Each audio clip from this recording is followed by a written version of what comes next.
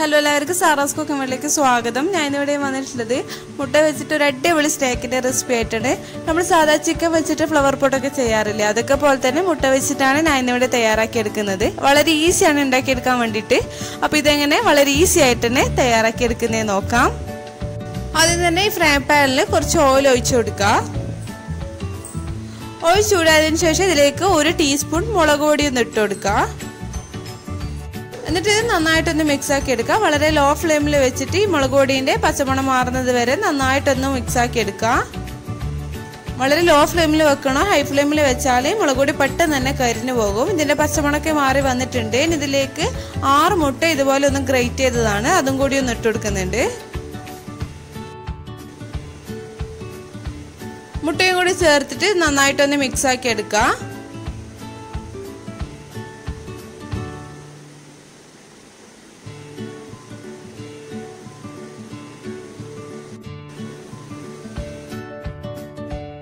ഇതിപ്പോ ഇവിടെ നന്നായിട്ട് മിക്സ് ആയി വന്നിട്ടുണ്ട്. ഇനി തീ ഒന്ന് ഓഫ് ചെയ്യാം. ഇനി ഈ ഫ്ലവർ പോട്ടിനുള്ള ഫില്ലിംഗ് ഒന്ന് റെഡിയാക്കി എടുക്കുക. അതിന് വേണ്ടിയിട്ട് ഒരു ചെറിയ ക്യാബേജ് ഇതുപോലെ കുഞ്ഞു പീസായിട്ടൊന്ന് കട്ട് ചെയ്ത് വെച്ചിരുന്നു. അതുപോലെ തന്നെ ഒരു ക്യാപ്സിക്കം, ഒരു തക്കാളി, ഇതെല്ലാം ഈ ബൗളിലേക്ക് ഒന്ന് ഇട്ട് കൊടുക്കുന്നുണ്ട്.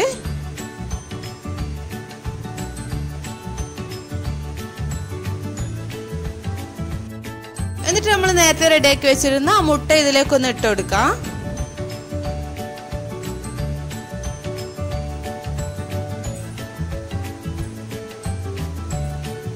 അതിനുശേഷം മയോണൈസ് ചേർത്ത് കൊടുക്കാം. ഞാൻ ഇവിടെ മിന്റ് മയോണൈസ് ആണ് എടുത്തിട്ടുള്ളത്. അതൊരു 2-3 ടേബിൾ സ്പൂൺ വരെ ഒന്ന് ചേർത്ത് കൊടുക്കാം. നിങ്ങൾക്ക് സാധാ മയോണൈസ് ആണെങ്കിൽ അതും ചേർക്കാം, പക്ഷെ മിന്റ് മയോണൈസ് ആണ് കൂടുതൽ ടേസ്റ്റ്. ഇതിന്റെ വീഡിയോ മുന്നേ ഞാൻ പോസ്റ്റ് ചെയ്തിരുന്നു. വീഡിയോ ലിങ്ക് ഡിസ്ക്രിപ്ഷൻ ബോക്സിൽ കൊടുക്കുക.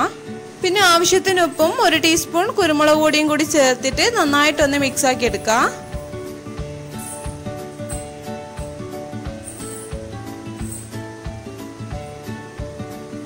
ഫ്ലവർ പോട്ടിന് വേണ്ടിയുള്ള ഫില്ലിംഗ് ഇവിടെ റെഡി ആയിട്ടുണ്ട്.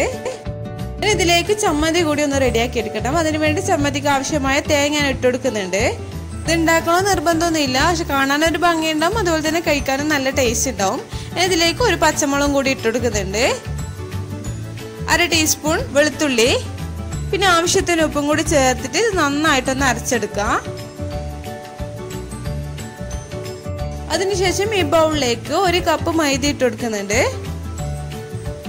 എന്നിട്ട് ആവശ്യത്തിന് വെള്ളം ഒഴിച്ചിട്ട് നന്നായിട്ടൊന്ന് കുഴച്ചെടുക്കുക. നമ്മൾ ഈ ചപ്പാത്തിക്കൊക്കെ കുഴക്കുന്നത് പോലെ നന്നായിട്ടൊന്ന് കുഴച്ചെടുക്കുക. ഈ വെള്ളത്തിൽ ഉപ്പ് കൂടി ചേർത്തിട്ടാണ് കേട്ടോ ഞാൻ മിക്സ് ചെയ്തെടുക്കുന്നത്. ഇതിപ്പോ ഇവിടെ നന്നായിട്ട് കുഴച്ചെടുത്തിട്ടുണ്ട്. ഇനി ഇതിൽ നിന്ന് അത്യാവശ്യം വലിയ ബോളാക്കി എടുത്ത് മാറ്റാം.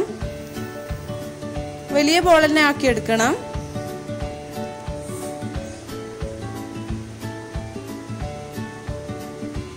കണ്ടോ, ഇതുപോലെ. എന്നിട്ട് നന്നായിട്ട് അല്പ വലിപ്പത്തിൽ തന്നെ പരത്തിയെടുക്കാം.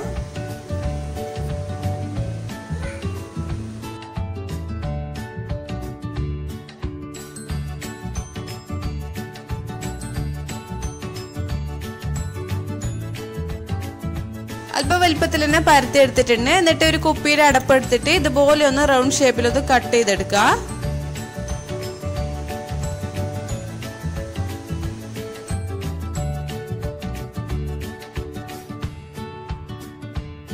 ഇനി ബാസ്ക്കറ്റ് ആക്കി എടുക്കാൻ വേണ്ടിയിട്ട് ഇതുപോലെ ഒരു ഗ്ലാസ് വേണം. എന്നിട്ട് നമ്മൾ കട്ട് ചെയ്ത് വെച്ചിട്ടുള്ള ഒരു റൗണ്ട് എടുത്തിട്ട് ഇതിന്റെ മുകളിലായിട്ട് വെച്ച് കൊടുത്തിട്ട് ഇതുപോലെ ഒന്ന് പ്രസ് ചെയ്ത് കൊടുക്കുക.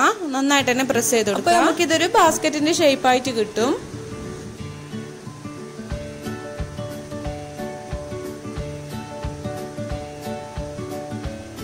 ഇനി ഇതൊന്ന് ലെവലായിട്ട് കിട്ടാൻ വേണ്ടിയിട്ട് കത്തി വെച്ചിട്ട് ഇതുപോലെ ഒന്ന് കട്ട് ചെയ്തെടുക്കുന്നുണ്ട്.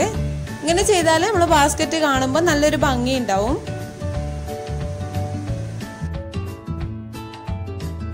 ഇനി ഇതൊന്ന് ഫ്രൈ ചെയ്തെടുക്കാം. അതിനുവേണ്ടി ചീനച്ചട്ടിയിൽ ഓയിൽ ഒഴിച്ചു കൊടുത്തിട്ടുണ്ട്. ഓയിൽ നന്നായിട്ട് ചൂടായതിനു ശേഷം മാത്രമേ ഇത് ഇറക്കി കൊടുക്കാൻ പാടുള്ളൂ. പിന്നെ ഗ്ലാസ്സിലൊട്ടും വെള്ളം ഉണ്ടാകാൻ പാടില്ല കേട്ടോ. വെള്ളം ഉണ്ടായാൽ ഓയിൽ വെച്ച് കൊടുക്കുമ്പോൾ പൊട്ടിത്തെറിക്കാൻ വേണ്ടിയിട്ടുള്ള ചാൻസ് ഉണ്ട്. അത് നിങ്ങൾ ശ്രദ്ധിക്കുക.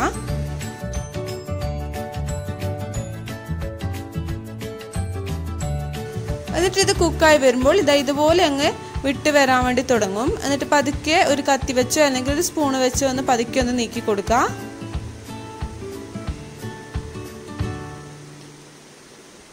ജസ്റ്റ് ഒന്ന് നമ്മൾ നീക്കി കൊടുത്താൽ മാത്രം മതി. ഇതുപോലെ എന്നിട്ട് ഓട്ടോമാറ്റിക്കായിട്ട് അതിൽ നിന്ന് ഇളകി വന്നോളും. ഇനി ഇത് തിരിച്ചു മറിച്ചൊക്കെ ഇട്ടിട്ടൊന്ന് കുക്ക് ചെയ്തെടുക്കുക.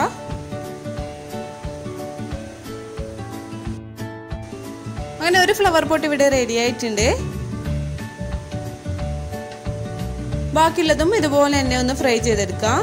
പിന്നെ നമ്മൾ രണ്ടാമത് ഫ്രൈ ചെയ്യുന്ന സമയത്ത് അതിനൊക്കെ അത്യാവശ്യം നല്ല ചൂടുണ്ടെങ്കിൽ ഒന്ന് കുറച്ച് വെക്കണം കേട്ടോ. അല്ലെങ്കിൽ എണ്ണ നല്ലോണം ചൂടായിട്ട് നമ്മൾ ഈ മാവ് വല്ലാണ്ട് ക്രിസ്പി ആയി പോകും. പിന്നെ കഴിക്കാൻ വേണ്ടിയിട്ട് അങ്ങനെ ടേസ്റ്റ് ഉണ്ടാവില്ല. അങ്ങനെ എല്ലാ ഫ്ലവർ പോട്ടും ഇവിടെ റെഡി ആയിട്ടുണ്ട്. ഇനി ഇതിലേക്ക് ഫില്ലിംഗ് ഒന്ന് വെച്ച് കൊടുക്കുക. നമ്മൾ നേരത്തെ റെഡിയാക്കി വെച്ചിട്ടുള്ള ആ ഫില്ലിംഗ് ഇതിലേക്ക് ഒന്ന് വെച്ച് കൊടുക്കുക. അത്യാവശ്യം നല്ല രീതിയിൽ തന്നെ ഫില്ലിംഗ് വെച്ച് കൊടുക്കുക. എന്നിട്ട് നമ്മൾ നേരത്തെ റെഡിയാക്കിയിട്ടുള്ള ചമ്മന്തി ഇതിന്റെ മുകളിലായിട്ടൊന്ന് വെച്ച് കൊടുക്കുന്നുണ്ട്.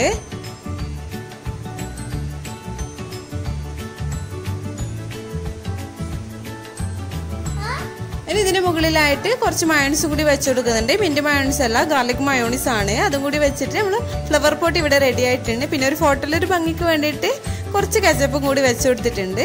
അപ്പോൾ ഇതൊന്ന് എല്ലാവരും ട്രൈ ചെയ്ത് നോക്കുക. വളരെ ഈസിയാണ്. ട്രൈ ചെയ്ത് നോക്കിയിട്ട് ഫീഡ്ബാക്സ് ഒക്കെ അറിയിക്കുക. വീഡിയോ ഇഷ്ടമായെങ്കിൽ ലൈക്ക് ചെയ്യുക, ഷെയർ ചെയ്യുക. സബ്സ്ക്രൈബ് ചെയ്തിട്ടില്ലെങ്കിൽ ഒന്ന് സബ്സ്ക്രൈബ് ചെയ്തിട്ട് സപ്പോർട്ട് ചെയ്യണേ. അപ്പോൾ അടുത്ത നല്ല വീഡിയോ ആയിട്ട് വരുന്നത് വരെ ബൈ. Thank you.